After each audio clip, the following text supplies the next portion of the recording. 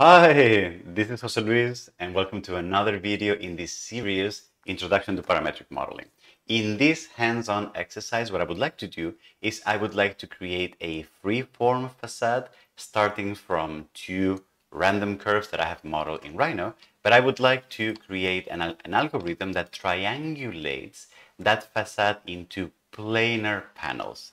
And this is very important because very often creating nerves surfaces in the real world is very difficult and costly, but if we panelize them into flat planar panels, then making it out of glass, wood, metal, and any other material is a much easier thing.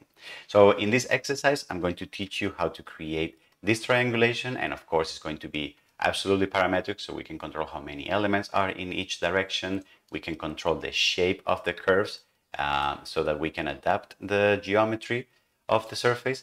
And another trick that I would like to show you is now how to take all those panels that are somehow in three-dimensional space and reorient them to lay them flat on an XY plane, an XY plane, so that we make our life easier for drafting them, for putting them in drafting in plans, or for sending this to somebody who might fabricate them with a machine or like cut them in paper for making a model or anything. And because these techniques are the ones that we typically use when we do mass customization, being fabricating things where each element is different from the rest, tagging and giving these proper names so that we don't forget which element is which is actually very important. So I will also teach you like the small techniques about how to add labels to each one of the elements to make sure that we know which one is which and we don't lose track of them. So this exercise is going to be pretty cool. It's going to be very similar to the ones that we have done in the past, creating triangulations in three-dimensional trusses. It's just that instead of bars, we're going to be using panels. But it's also going to involve data manipulation and some other tricks that I'm going to show you through the exercise. So without further ado, let's get busy and let's do some triangulation. Have I mentioned triangulation is one of my favorite topics? Anyway, let's do it. So let's get started. So what is it that we're going to do in this exercise? Well, the idea is that imagine we are designing some kind of free-form facade, and we're going to be using, for example, two curves to define that free-form facade. If we were to join those two curves with a loft, for example, we would get a nerves curve, which has, as we know, like a really fluid geometry, curvature, etc., etc. But it turns out that if we were to make this in the real world, making a facade that follows the exact shape of a nerve's surface is actually very difficult in material terms, in the real physical world. So very often what we do is we follow processes of triangulation. And this is important because triangles, one of the characteristics that they have is that no matter how they are oriented in three-dimensional space, they are guaranteed to always be planar. And planar is very good in the physical world when we make physical things, because making planar things is actually really easy in the physical world, manufacturing planar stuff.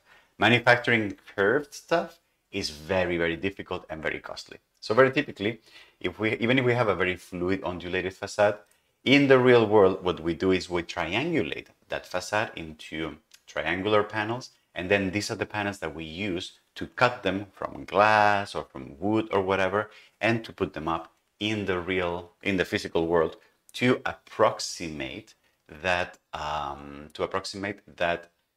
that smooth surface, that smooth curvature.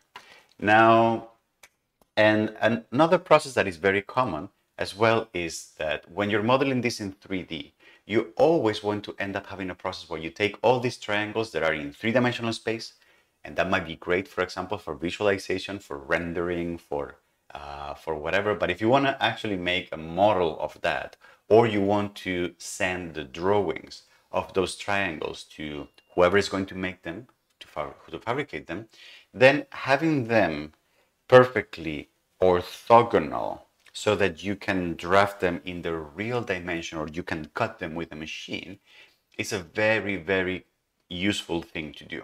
So taking the triangles from three-dimensional space and flattening them into a planar XY plane for drawing or for fabrication is a very, very common operation, which is what we're going to be doing here in this exercise as well.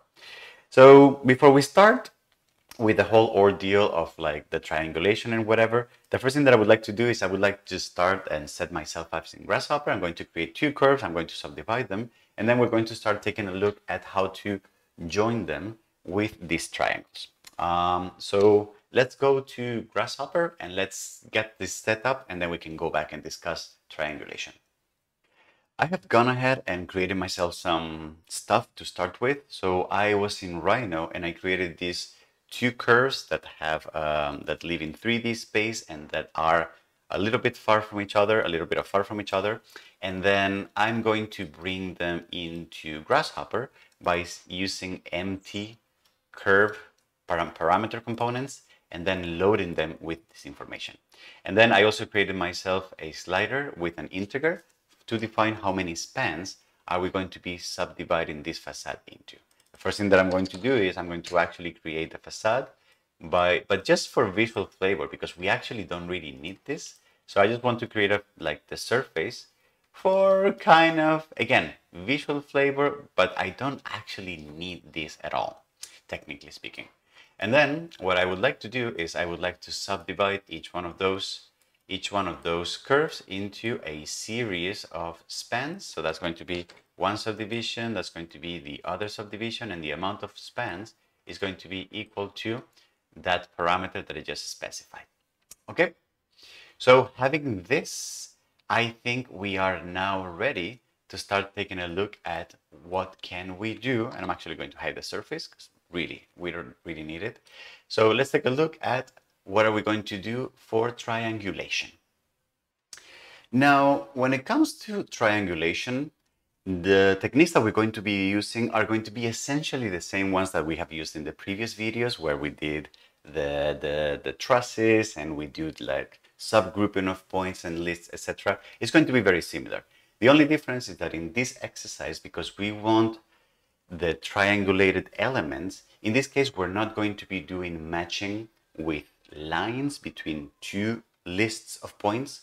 What we're going to be doing is we're going to be doing matching with triangular surfaces between three groups of points, so that we get this surface entity. And then the idea is that we're also going to be following very similar procedures as we did before. So for example, you can see that the way I have triangulated this surface, there are kind of two groups of triangles. Ones are the ones that start with the bottom left points, if you will, then they go to the right, and then they fit into the diagonal. That is like half of the triangles, and then the other half would use a different connection, a different matching logic. So the idea is that I'm going to do this in two steps. I'm going to do one family of triangles first, and then I'm going to do the other one. And the way I'm going to do that is by using this surface freeform, and I'm going to be using this component that is called 4-point surface.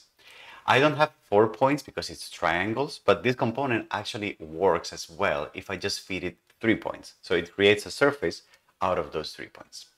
So now the problem that I need to resolve is, how do I select the 3 lists of points that I need to feed into that component? And that solution is going to be using the same techniques that we have seen before. So as you can see, for example, in my code, you can see that the starting points for each triangle are going to be this one, this one, this one, this one, and this one. Those are like the main vertices. So if we take it, those points are actually all the points that we have on the bottom, except for the last one.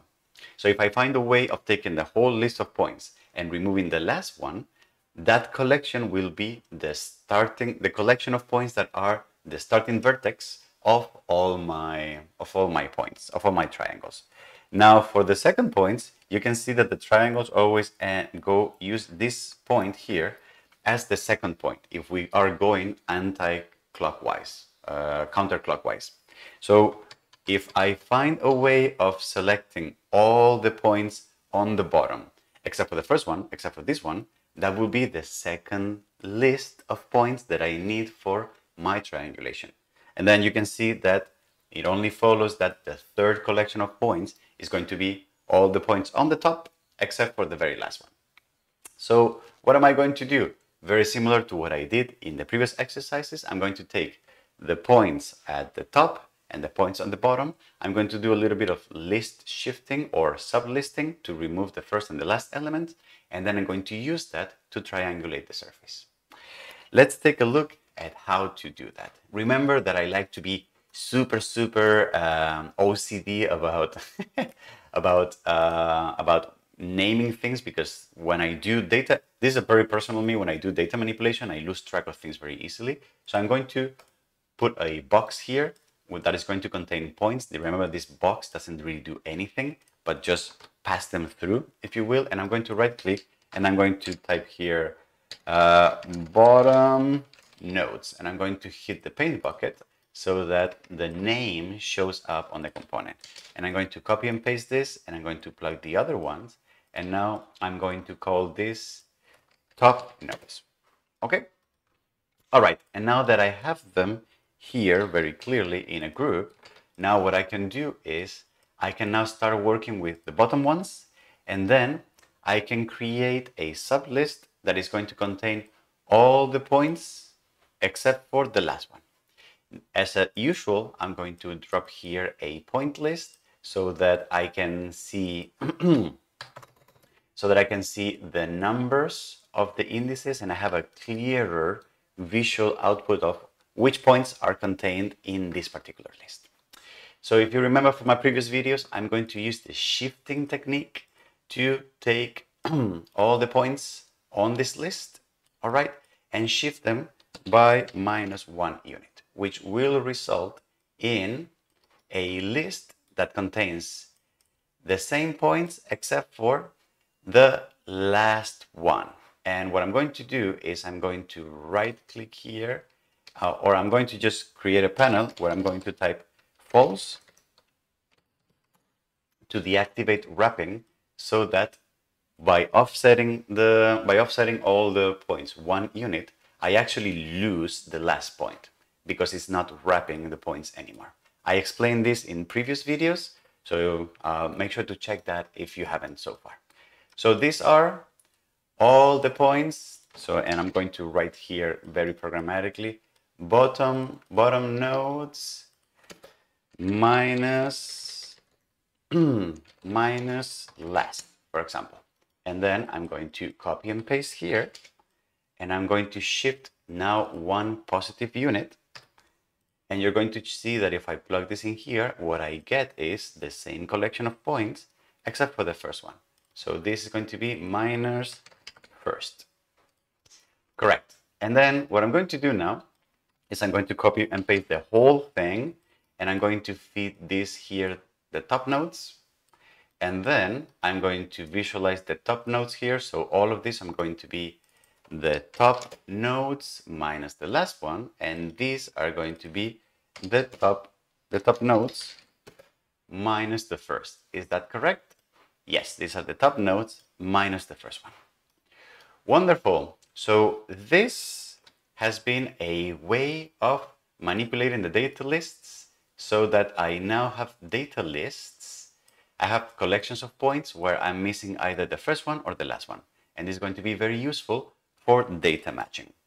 So before, what we did for data matching was we had the line component that takes 2 inputs and creates a line between, for example, the bottom minus the last and the top minus the last. Oops. And the top minus the last. And you can see that I get all these lines here. This component, the 4-point surface, is going to work very similar. I'm going to take, as per my diagram, I'm going to take the collection of all points minus the last, all points minus the first, and then at the top, all points minus the last. And I'm going to create a triangle using these 3 collections of points. So now I have bottom nodes minus the last one, bottom nodes minus the first one, and then top nodes minus the last one. And you can see, ta-da! I should do like Daniel Schiffman and have like some sound like ta-da, like magic. Magic just happened. So I have now this triangulation, the first family of triangulated vert panels in three-dimensional space. And now, obviously, I'm going to also use a 4-point surface to create the other triangulation, which is going to be what? It's going to be all these points here. So the triangulation is going to be, let me draw this here. Triangulation is going to be like this. I'm going to start here.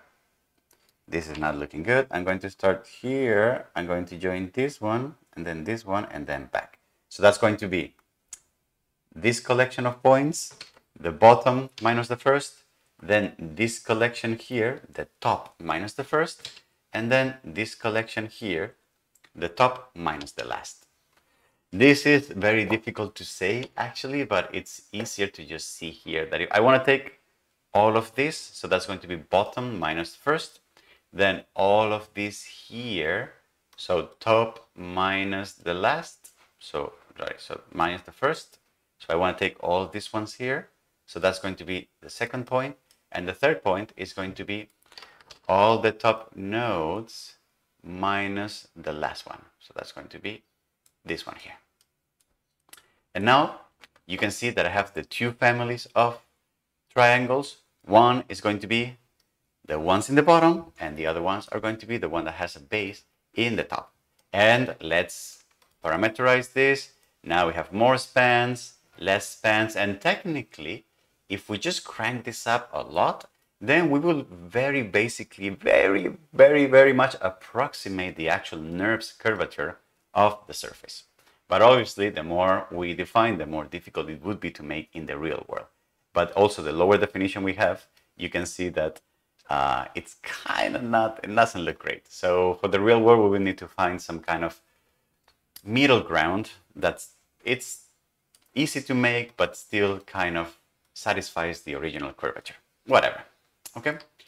Wonderful. So now we have the two families of triangulated points or triangulated facade elements. Now what we need to do is we need to take them from 3D space and we need to lay them down flat on the XY plane.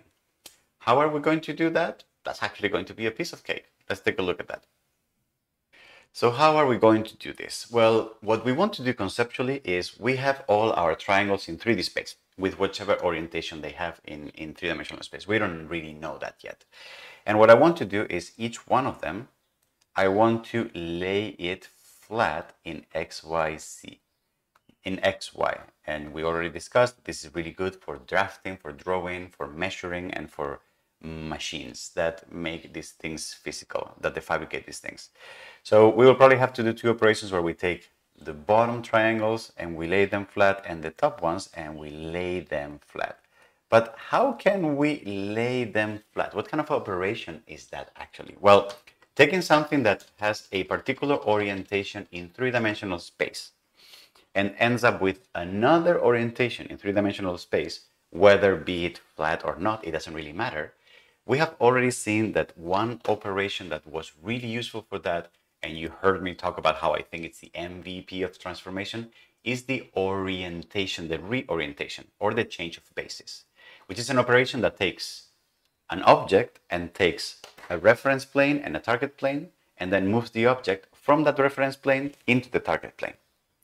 So what that means is that in order to do this, we will need to somehow figure out for each particular triangle, we will need to figure out which reference plane we use for the source, the orientation, and which target plane are we going to be moving it to.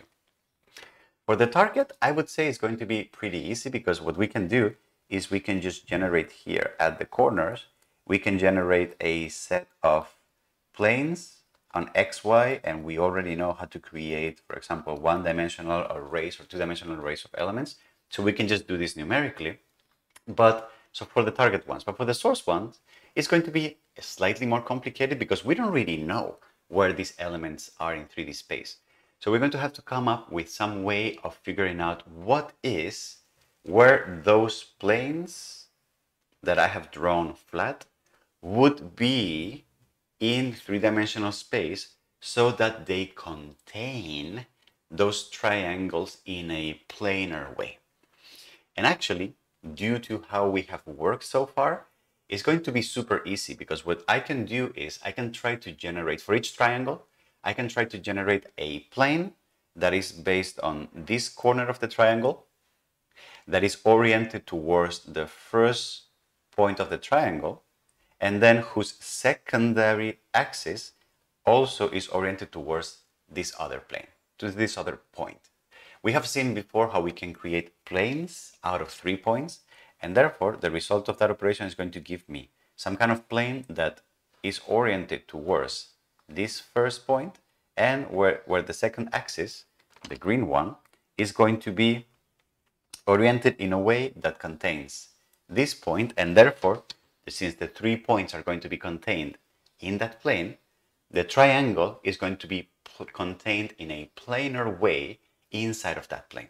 And therefore, when we match this target, this plane as the source, to this plane as the target, this triangle is going to end up laying flat on the XY plane.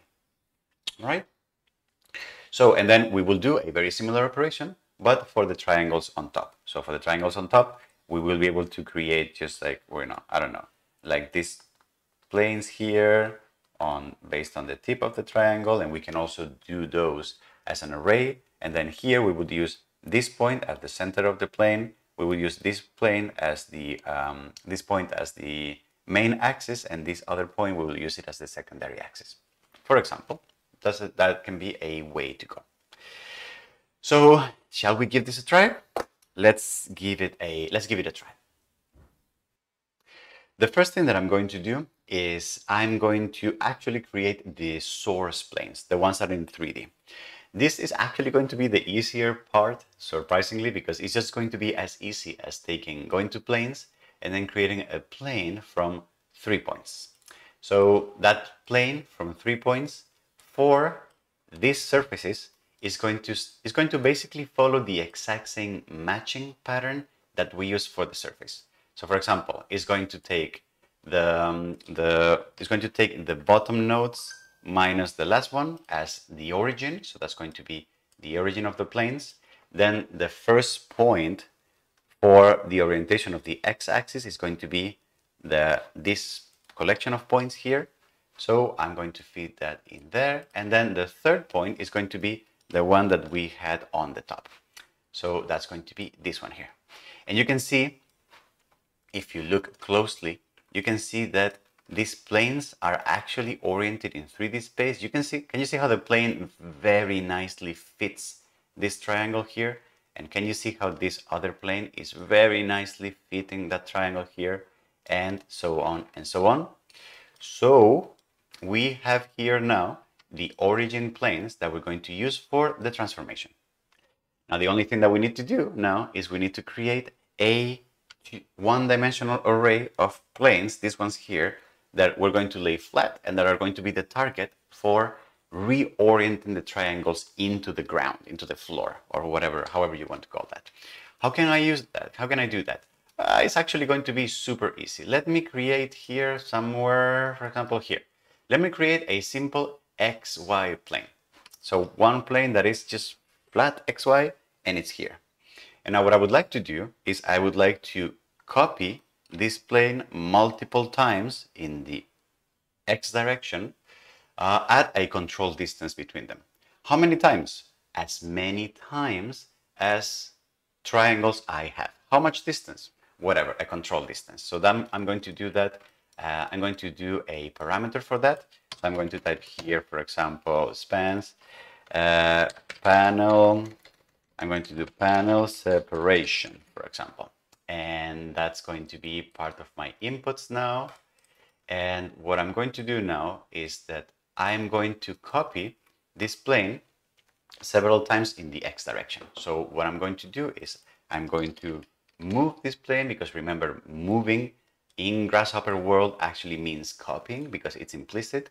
I'm going to move that in the X direction, but each one of these X vectors needs to be multiplied by a series of numbers that go from 0 to however many elements we have at control intervals. We've seen in previous examples how we can generate a numerical series. For example, we can generate a numerical series that starts at 0, that has the step size is going to be how the distance between those panels. So that's going to be this distance, and the amount of values in the series is going to be the amount of spans. So that's going to be the amount of spans. You can see how if I now take a look at this, you can see that I have 10 numbers going from 0 to 90. If I plug those into the x vector, I get 10 vectors from 0 to 90 in the x direction. And then if I use those to move the plane, I have generated a collection of 10 planes that are spaced apart 10 units. So what can I do now? Well, it's going to be just as easy as reorienting, going here, going to Euclidean, going to orient, and then I would like to orient these triangles, the triangles that I have in three-dimensional space. I'm going to like to orient these triangles. Then the source planes are going to be the ones that I just generated here. So those are going to be the initial planes, and the ones that I created here in the bottom are going to be the target planes. And you can see how, nada, we have laid all the triangles flat in the XY plane. Nice! That is very cool. And let me just move this a little bit out of the way here, and let me play a little bit with this panel separations kind of situation so that I can like squeeze them a little bit, which I kind of like. All right. Wonderful. So we have that. Now we need to do the same operation for the other ones. Now, what we could do is I could just create another plane here and do the exact same operation and have them laid out here as well. But since we kind of see that there's a certain order to how these panels are arranged, I may just want to increase this spacing and then add the panels here in between so that we have the bottom one and the top one, the bottom one and the top one, the bottom one and the top one, etc., etc. That could be an interesting thing to do. So the way to do that is actually going to be super easy. The only thing that we need to do is we need to find the planes here in 3D space, but we also need to create a series of planes here that are in the middle. So that's just going to be as easy as starting from a plane that is already halfway through here and then replicating that plane as many times as we have so far. So how can I do that? I'm going to take the original plane and I'm going to move it here one time, half the distance between the spans. So I'm going to move this plane in the x direction an amount equal to half the span. So I'm going to take the panel separation and I'm going to create an expression, of course, that is going to be x divided by 2. And then I'm going to plug that in here, and then I'm going to use that to fit the x component. All right, so now I have the plane here in the middle, and then I can also just copy that plane. I can take that one single plane and copy it in the x direction multiple times. How many times? The same amount of times that we did for the other planes, because the gap and the spacing and the amount of planes is the exact same one. So now I have the planes for my bottom panels and the target planes for my top panels. All right, so the only thing that I need now are going to be the planes here in the origin to use for the projection or the reorientation operation. So that's going to be very easy as well. I'm just going to create a plane with 3 points, and I'm going to follow the same logic that I followed for the surface. So I'm going to do bottom nodes first, then I'm going to go for top nodes minus the first one, and then top nodes for the last one. and I'm going to turn these planes off. And then you can see that the planes are in 3D space, and it is true that they are matching, are containing those panels. The only thing, and then if I use those panels, I use those planes to reorient the panels, I'm going to get this result. I'm going to orient the panels with this being the source and the new planes here being the target. And the result that I'm going to get is going to be something like this, which is a little strange. So let's take a look at what's going on. So for some reason, this triangle is not kind of oriented like this, but it has the tip here, and this is the long edge, and this is the diagonal edge, and it's kind of rotating 90 degrees, kind of. Why is that happening? Well, if you think about the way we join the points, or we fed the points to generate the plane, we use this as the first point, then we use this as the second one, and therefore the main orientation, the x orientation of the plane, is pointing this way. And then the third point is here for the secondary direction. So basically the planes are oriented in a way that the sharp tip of the panel is at the origin, and then the long vertical edge is in the main direction. And that is why here you can see that this triangle has the plane on the sharp tip, and then the vertical edge is in the main direction. So whether if we like that or not, it's up to us to decide, but perhaps something to make it more clear or more homogeneous with the orientation that we chose before, maybe for these panels, for these ones here, for these planes, we could choose a different way of orienting the planes. So to match how the previous ones were set, maybe what we can do is for the vertical panels, what we can do is we can set the plane on this corner. We can set this as the main orientation, and then the sharp tip can be the third point that just sets the secondary direction. The only thing that we're going to need is to just rewire how these planes are generated so that the origin point is this one, the main axis point is this one, and the third one is the other one. So I'm just going to disconnect everything, and I'm going to say the origin, so the input for A, is going to be all the points on the top minus the first. So that's going to be this one. The B, the orientation of the main axis, is going to be all the points on the top minus the last one. So that's going to be this one here. And then the sharp tip is going to be this one here.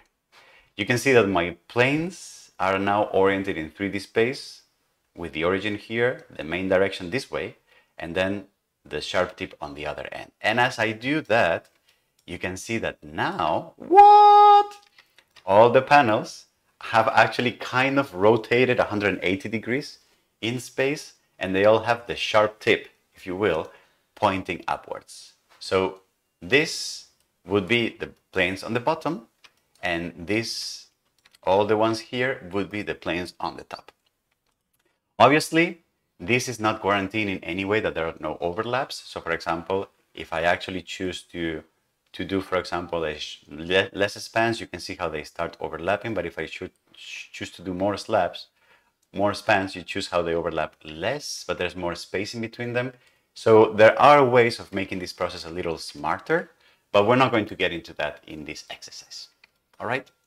But this was, as you can see, we have basically taken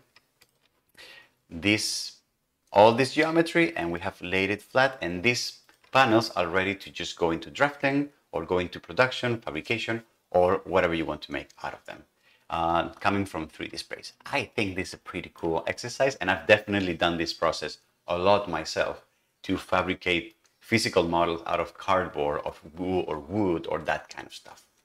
One last thing that I would like to do before we wrap up this exercise, is the fact that when we start working with this kind of definitions or this kind of modeling where each element is unique, it's individual, it's different from all of them, and we want to fabricate things, the problem of knowing which element is which and where it goes in 3D space becomes way more pronounced than if we're doing serialized or mass production.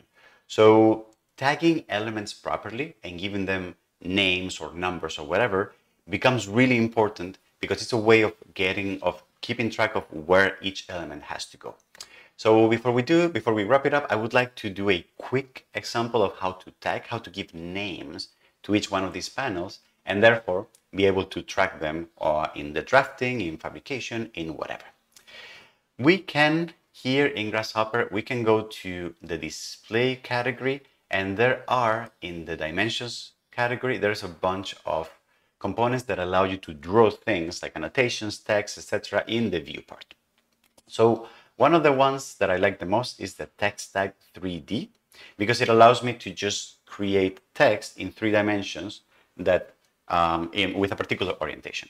So what I'm going to do here is I'm going to say, I'm going to drop this component. I'm going to say, what is the location and the orientation of the text tag? And you can see how it's asking me for a plane. Oh my God, what a coincidence. I do have planes here for 3D panels and for the flattened panels on the top. So what a coincidence. I'm going to use these planes here to draw the text. And the text that I'm going to draw, for example, is going to be panel. So if I do that, you can see that I have some display text on the corner of each one of these planes saying panel. And I think there is a size component that I can also customize. So I can make the text smaller, bigger, and I can even change the color, etc., etc. But obviously, I don't want the word panel to be the same for all of them. I would like to have some kind of code that differentiates each one of the panels individually. So what I can do is that I can create a list of tags that is going to be unique for each panel. So for example, for the bottom ones, I could say, I'm going to create a code that is going to be B-0, B-1, B-2, B-3 to ID to tag each one of the panels individually. In order to do that, it's going to be as easy as creating a string. So where do I have string manipulation? Here, I have under sets, under categories, there is a category called text that I can use to generate, modify, manipulate, and do operations with text.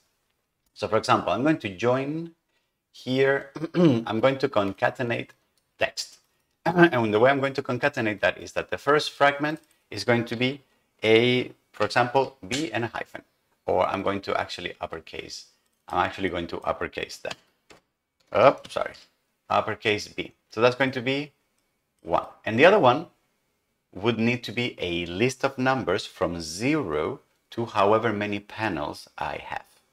So that's going to be, I can create a series of numbers that are going to start at 0. The step size is going to be 1, so the default. And how many values I'm going to have in the series? The same amount of values as spans I have in my definition.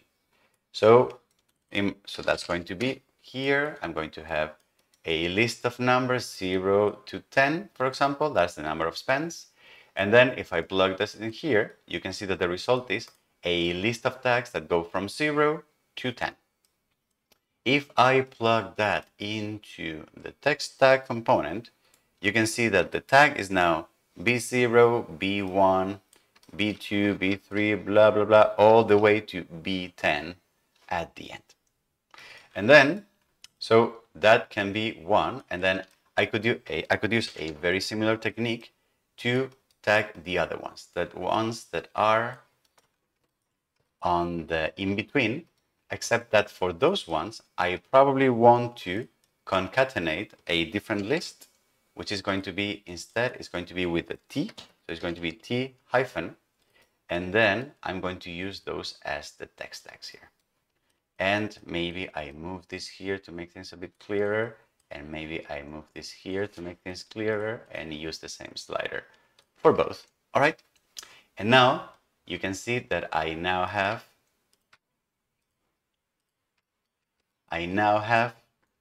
the tagged elements B0, T0, B1, T1, B2, T2, etc. And I could use these panels if I wanted those tags to also show up here in 3D space. I could also use them to to make sure that I know where these panels are coming from. All right, and I think with this, I am kind of happy with this exercise. This was panelizing a facade in triangles in 3D space, and then taking those triangles and laying them flat on the XY plane for drafting or for fabrication or for whatever. All right. This involved a little bit of data manipulation and tricks. I hope this was useful, and this definition is definitely super useful for many things, such as for many things, for models, for drafting, and whatever. I hope this was useful. I hope we learned some data manipulation with this, and I will hopefully see you on the next video or the next exercise where I plan on doing this very similar technique, but instead of just on one surface with one strip of triangles, I would like to do it on a surface that has a two-dimensional strip of triangles. It's going to involve serious data manipulation, but it's also going to be super useful for all of us. Thank you very much, and if you like what you saw, maybe like this video, maybe subscribe to the channel, maybe turn on notifications, all those things. Thank you very much, and see you on the next video on this series.